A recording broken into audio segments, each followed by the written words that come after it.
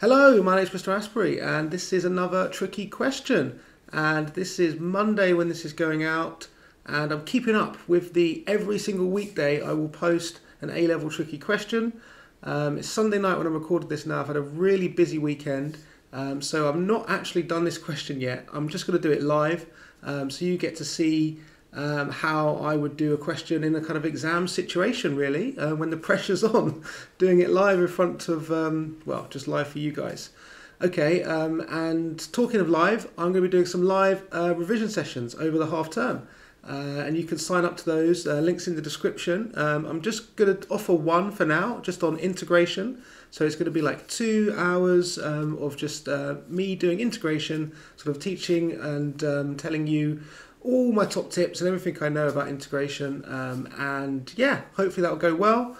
And then if they do go well, or if I do get lots of sign-ups, then I'll consider doing some more, maybe trigonometry, parametrics, differentiation, I don't know. Let me know, see what you think.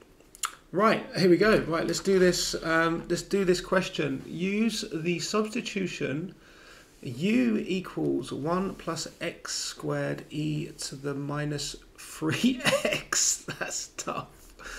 Right. As always, what I would do is I would differentiate the substitution. Now, it doesn't seem like there's any tricky parts to differentiate there. There's no like square roots. There's no obvious way for me to rearrange for x perhaps, so you're just going to differentiate this with respect to x and just hope for the best.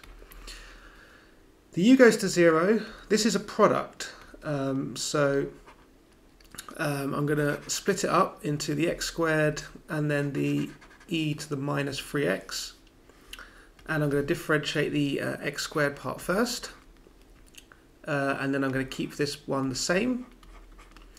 And then I'm going to add, and by the product rule, I then keep the yellow one the same, and I differentiate the green one.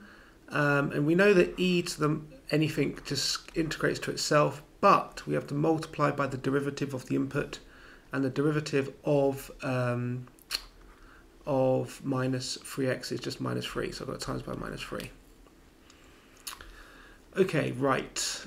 So I have not spotted anything yet.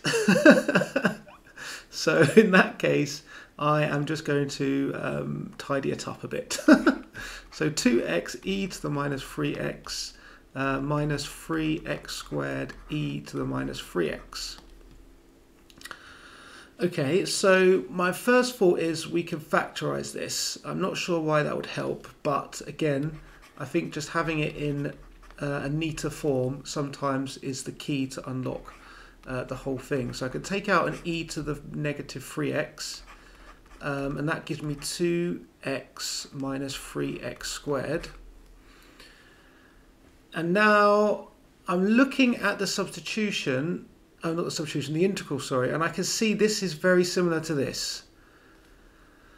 But it's not exactly the same. But if I take out an x, actually, that will help out, I think, because that would make it look a little bit more like it. So I can take out an x outside, and that gives me 2 minus 3x.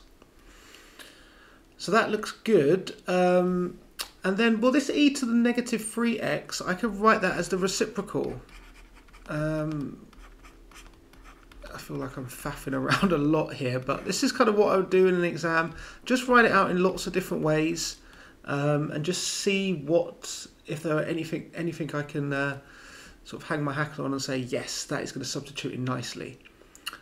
Well, that's a bit annoying because it's got this x squared there. I mean, if that x squared wasn't there, then this would be perfect. That's a bit annoying.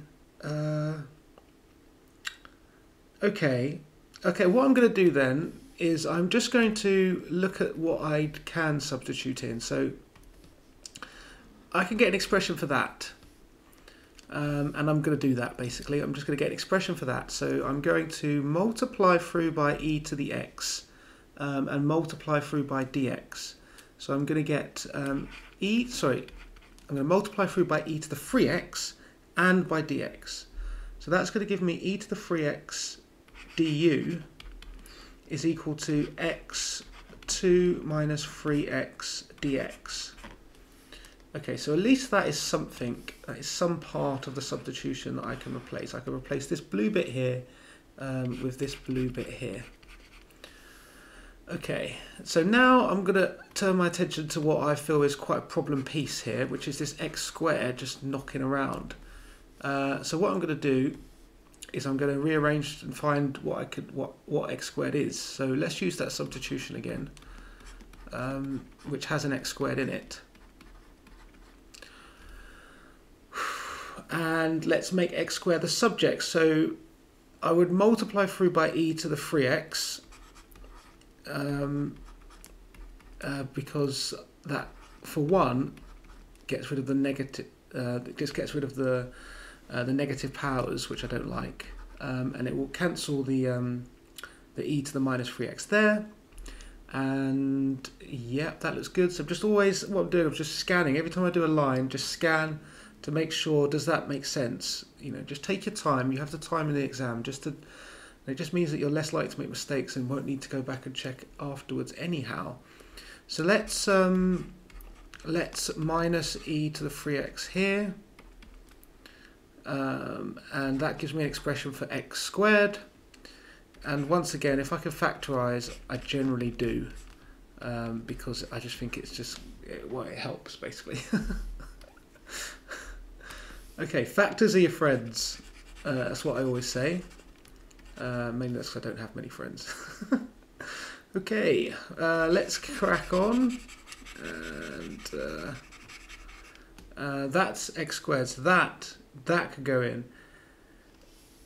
And I think that might just do it. I think we could. I think we're ready. I think we're ready to rewrite this integral.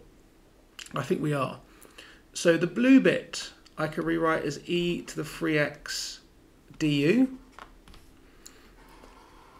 The e to the 3x, which I haven't coloured, let's pick light green. That could just stay the same. So I'll just write e to the 3x there. Because now we're going to get, again, e to the 3x. The pink bit will be u minus 1. And we can divide by e to the 3x. Yes, we can. Lovely. That gives me 1 on top. It gives me 1 over here. And it gives me u minus 1 du. Fantastic. I absolutely love maths. 1 over u du. That is just beautiful. It's absolutely fantastic. And we know that integrates to ln u